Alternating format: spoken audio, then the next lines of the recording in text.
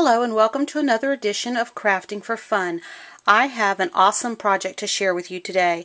This was inspired by something that I saw on Pinterest, and I was so taken with the project that I just went right away to my craft room and had to experiment with making one for myself. This is I'm going to move this aside. This is a bottle of hand soap. And believe it or not, this is a $1 bottle of hand soap from my local craft store. They also sell similar bottles at the Joann store. Or you can buy the name brand bottle of soap in a similar size at Bath & Body Works. And then it just has a beautiful decorative tag on the front and some ribbon detail added to the top. This would make a wonderful gift for people at Christmas time, especially if you have many people to buy for and you're on a limited budget. So let me gather my things and I will show you exactly how I made this project. To create today's project, you'll need the following items. You'll need a piece of cardstock that measures 2 1/4 inches by 7 inches, and I have scored it 2 inches from the end. You could use whatever color of cardstock coordinates with your soap dispenser. This is Melon Mambo, and it coordinates with the soap that I purchased. You'll need a strip of sparkly silver paper. You could also use sparkly gold, but this piece measures 1 1/2 inches by 4 1/2 inches. And I have 2 pieces of Whisper White cardstock, one that measures approximately 3 by 3 inches, and one that measures 1 inch by 3 3/4 inches. The smaller is for stamping the sentiment, and the larger is for stamping the focal image. I'm using Melon Mambo ink because that coordinates with my cardstock, so you'll need an ink that coordinates with your cardstock. And you'll need some stamps. I'm using a sentiment stamp from the More Merry Wishes stamp set by Stampin' Up. I'm going to use this Merry Christmas sentiment. And then you'll need something for a focal image. I chose to use this second from the smallest, so not the smallest, but the second from the smallest snowflake in the Festive Flurries stamp set. I do not believe this stamp set is available anymore. It was from last year's catalog, but the thing I love about it is it also had framelets that were coordinated with it, so that makes it very easy to cut them out.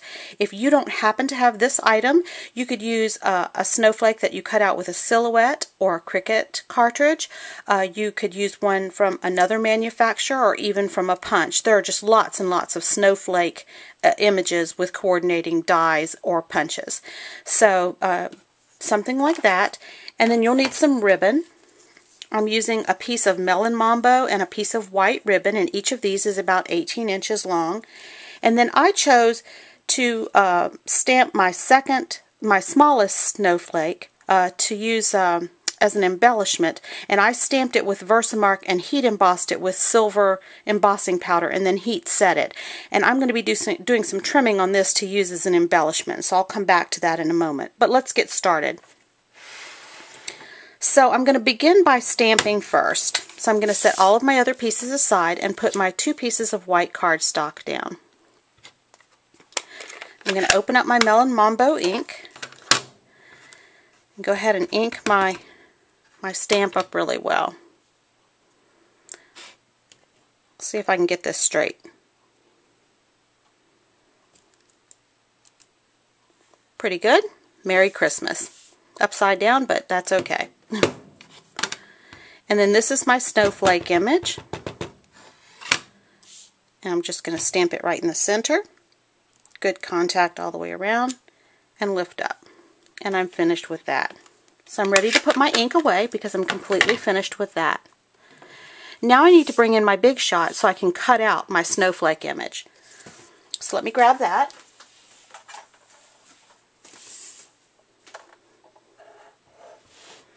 Here's my big shot machine, and I have a magnetic platform. Now I happen to have some small plates, clear embossing plates, but the larger ones work just fine.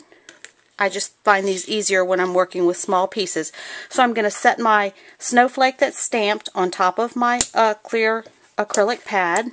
Actually, let me go ahead and get this kind of lined up and show you first. So I'm going to just move my snowflake die around until I have it lined up the way I want it. And then I'm going to go ahead and set it down. And this is a magnetic platform, so it's going to help hold everything in place. So once I get it positioned, it's not going to move very easily at all. And that's exactly how I want it. So I'm going to put a second clear acrylic plate on and roll it through. And this marvelous die made this project so simple by cutting out a very detailed image for me. So there's my snowflake. So I'm completely finished with my Big Shot machine. So I'm going to set it aside. And like I said, I stamped another snowflake. This happens to be the silver one. And I stamped it on just a scrap of white paper using my Versamark ink. And then I went ahead and poured some silver embossing powder on it and heat set it. Now this, I didn't actually do this one today. I actually have this one left over from an earlier project. So if you do a project where you're heat embossing something like snowflakes and you have some extras, just set them aside, because at some point I'm sure that you will find a project that you can use them on. And that's exactly what happened here today for me. A lot of times if I have images like this that are left over after I finished a project, I put them in the case with the stamps, and that way it reminds me when I open the case up that I already have part of my work done. A little time-saving tip from me. Okay, I'm almost finished cutting out this center section. There's like a star shape in the center, and I want to use that to embellish my project. So I'm going to turn that over, just that little star-shaped center, and add one foam dimensional on the back. And then I'm going to apply that right in the center of my snowflake. So let me bring that closer so you can see what I'm doing. So right there in the center of my snowflake. Then I'm going to turn the whole snowflake over, and I'm going to add a couple of dimensionals on the back and set that aside. So now I'm ready to begin constructing the rest of my project. I'm going to take this piece, the largest piece of cardstock, and I'm going to fold it along the score line. Now this 2-inch section here, so it's 2 1/4 wide and 2 inches long, is where I want to punch a hole.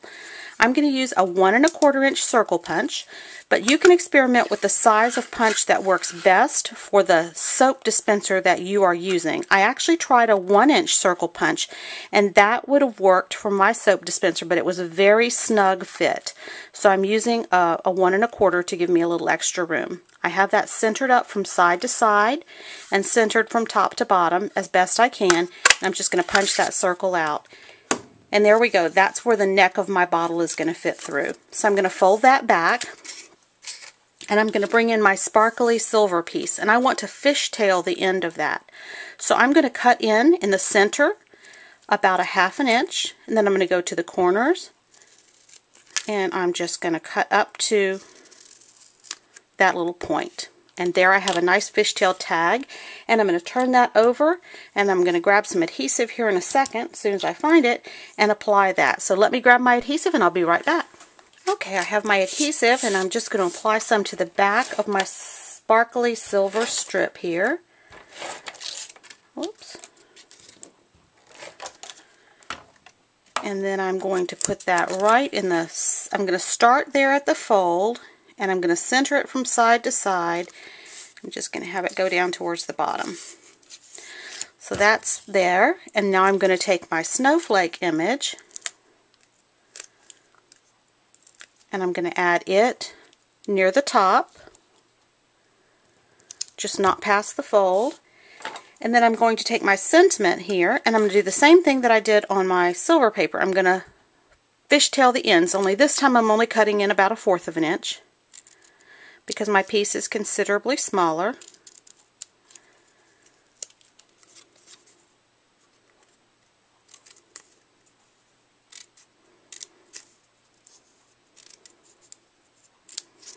There we go.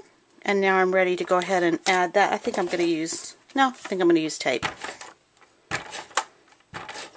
And you want to add your tape only in the center, because this is going to extend slightly over the sides of your project. Just kind of get it straight there. There we go.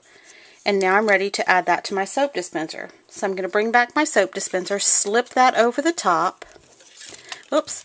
And now I'm ready to go ahead and do my ribbon. Now that the tag is in place and finished, I'm going to apply my ribbon. So I have 2 pieces of ribbon, both about 18 inches, and I've stacked them on top of one another with the pink one on top. So I'm going to start, I'm just going to wrap it around, and I'm going to cross my left over my right and pull them through, and then just tighten them both up together. And then this is how I do it. You might have an easier way, but I make a loop. My pink ribbon is on the top and my white ribbon is on the bottom, and then I make another. I go around that one with the piece on the opposite side, but I do it so that the white piece is on top and the pink piece is on the bottom as I cross it over. And then when I pull that through, I'm going to move that aside, and then when I pull that through the center, you'll see that the pink piece is now on top again. So I should end up with a bow. I'm going to adjust the size here. I should end up with a bow where the loops both have pink pieces on top, and the center, the knot in the center essentially is white. And that was exactly what I was going for, kind of a candy cane effect, but I wanted both halves of my bow to be the same. So now I just kind of fiddle with my loops, and I want to separate them a bit, and you can adjust them for size.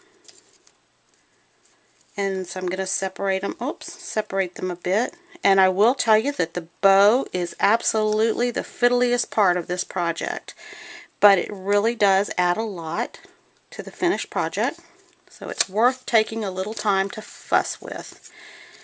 And now I'll turn that back around, and I'm going to leave my little streamers to hang off the side here. So I'll show you the finished project here. Oops. There we go.